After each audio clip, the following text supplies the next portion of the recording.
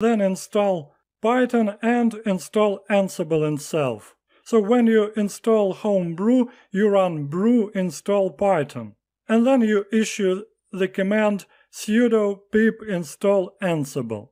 You could also install Ansible via Homebrew with brew install Ansible command. If you try to install Ansible on Windows, the things become a bit complicated in this solution.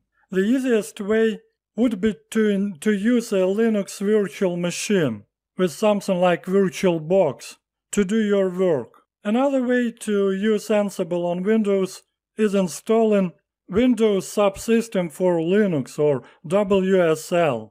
It is available on Windows 10 and it will allow you to run Linux command line inside of Windows 10 box.